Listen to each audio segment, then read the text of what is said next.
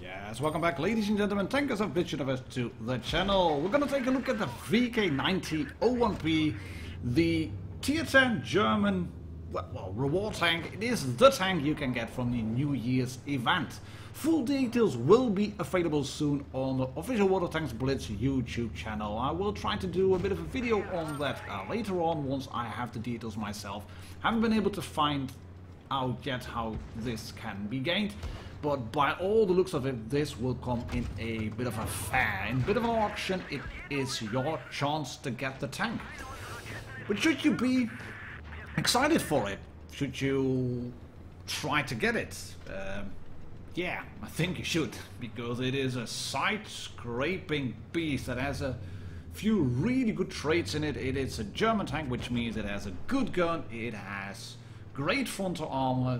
You can see the turret looks like an E100 turret mated to a Tiger 2 basically. It looks like a VK45-02B as well. And it is, as said, a side-scraping beast. That frontal armor is to die for. The side armor is really good, and I'm going to show you fully how to use this tank in combat. But first, a little bit of a taste you can see here on Castilla, as I'm bouncing shot after shot. And of course, 930 from the Death Star, that's helpful, trying to put a few shots into tanks on the top. At the Castilla, if there's still anybody there, there's fire coming in from over there. We have an Object 140 flanking us. And yeah, I will get shot in the end in this game, because the sides, they can be penetrated easily. And I probably should have gone off the hill a little bit earlier. And I go off a little bit too late, getting shot by the standard B. But again, I'm blocking shots from that T-54. The Object 140 is rolling in as well soon. But it is a large vehicle to hide. You can see that as well. It's long, it has tricky gun depression. More on that later. We're gonna take a full look at the statistics as well.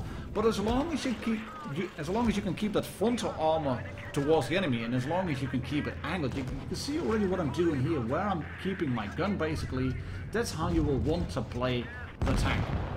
And to show you how to use that armor profile, here are some more bits. This one is from a game I did on Port Bay.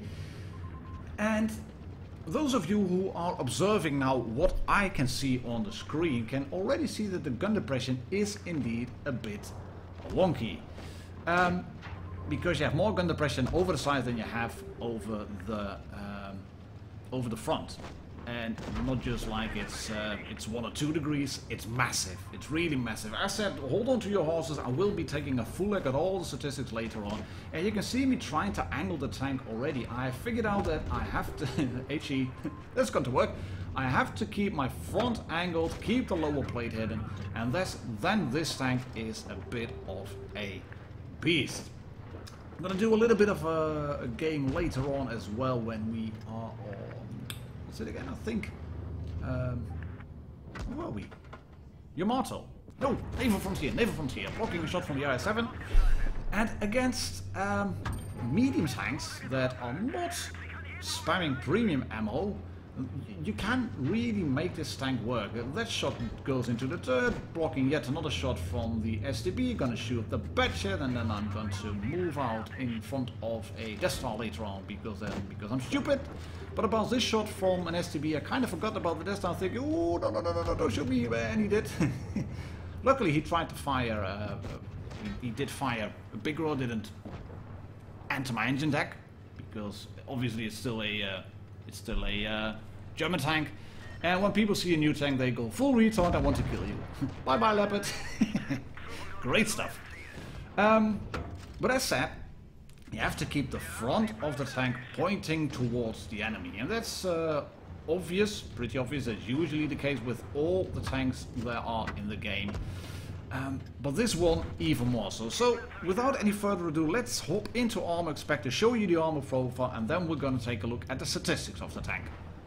Here we have the armor, you have some white tracks there, the gun as well. The frontal arm is 230, but it's sloped backwards as you can see, so effectively it will be much thicker. Side armor is at 140 and just above the tracks a little bit lower, 120, but still very, very much useful. The lower plate is pretty trash, but if you keep it hidden and if you keep wiggling your turret, the fronts, they can be penetrated too, especially by the big guns at tier 9s and 10 and heat shells.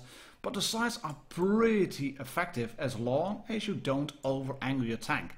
And that then looks like this.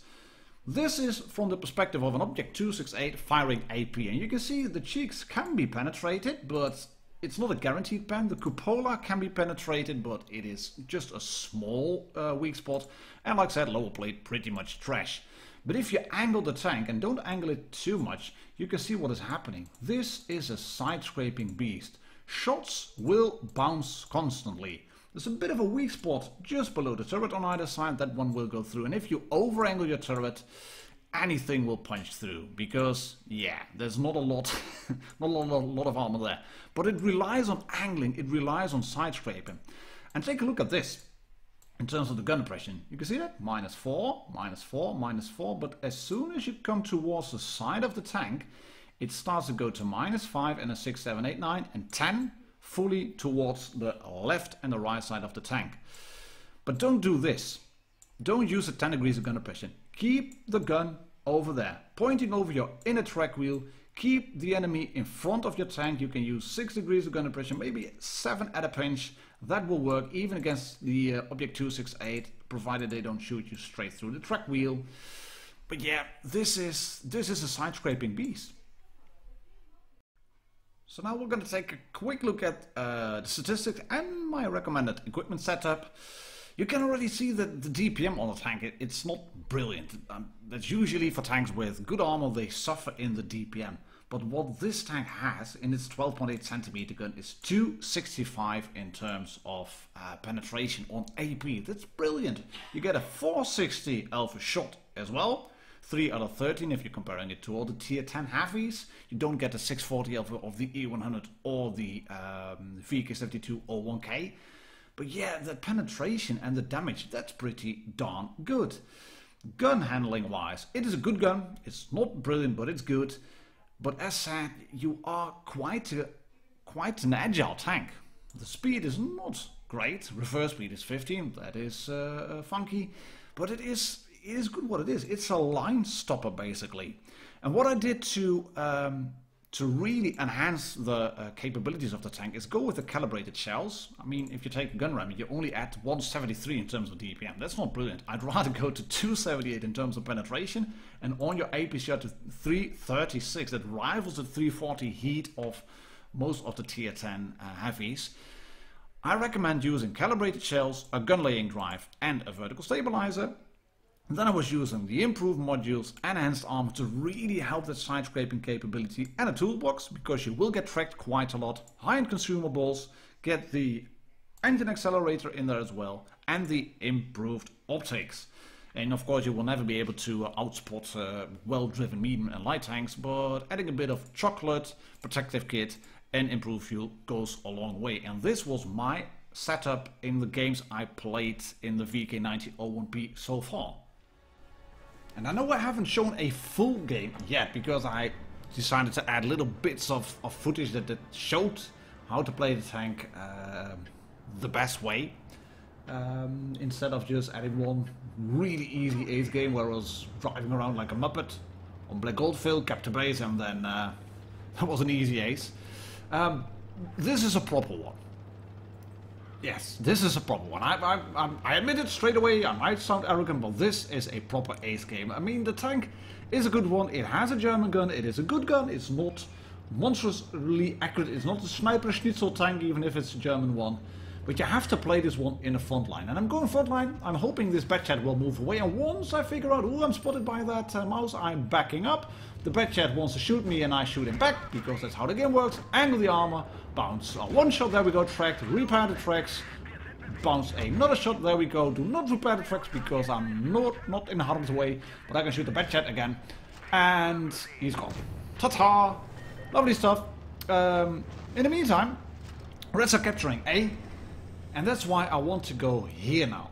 I am the line stopper. My team is really trying to take care of that mouse as much as possible. I can only track that IS-4 and then get shot in the lower plate.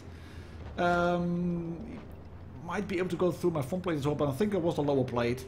And then I tried to back up, angle the armor, yes, angle, yes, one shot block, two shot block, there we go. And then the IS-4 says, ha-ha! And I'm thinking, yeah, ha-ha my ass, I'm gonna ha-ha you.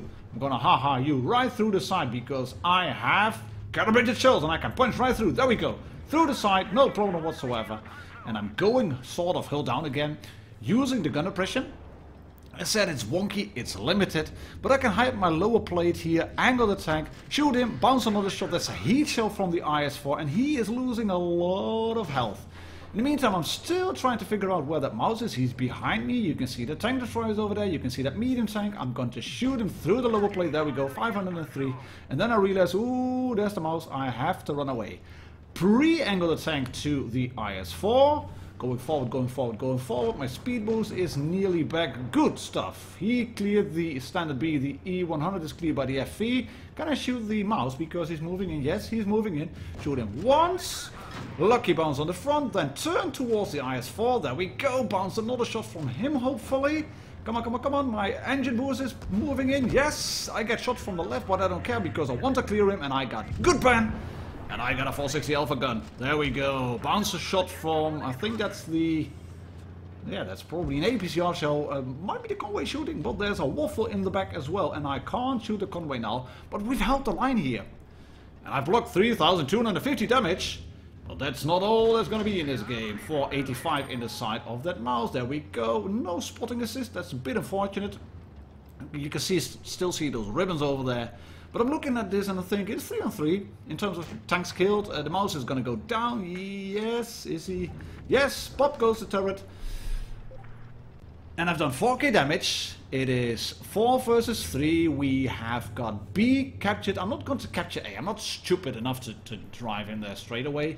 And then I go forward and he spots me and I spot the convoy and I should have pulled back and then shoot instead of doing this because I get shot by him. But I also block another shot, which is, I don't know, what is it? What's that? HE from a waffle? Something like that. Anyways, 3,850 damage blocked. Nearly 5k damage dealt. This is what the VK9001B does best. Hold the line. Well, in complete beast mode, just hold the line over there and allow your team to revolve around you. I've said that in my mouse review, in the E100 review I think as well. You are the anvil around which all your teammates can revolve, and you have to go front line to soak up the damage. You're not a sniper schnitzel tank that can just sit in the back and farm the damage. You are not a DPM tank that can just punch through because you are big and you will get outspotted before you might be able to spot any other tanks because you are a rear-mounted turret tank. But yeah, HE, even with my 12.8 gun, against a waffle can work. And look at this, HE on him, angle the tank, bounce again, there we go. 4,240 damage blocked, 5,395 dealt, and boom! There goes the Batchat into the waffle. GG! This is how you should play the VK9001B. Is it worth the money? I have no clue whatsoever at the time of making this video because I don't know how you can get it. But if you can get it at a good price, it is a freaking beastly tier 10 German premium heavy tank. Thank you very much for watching, ladies and gentlemen, Tankers of the Universe. Good luck in the New Year's event. Stay tuned to the channel, there will be lots more to come. I'll catch you all on the next video. Cheers, happy tanking, and bye bye.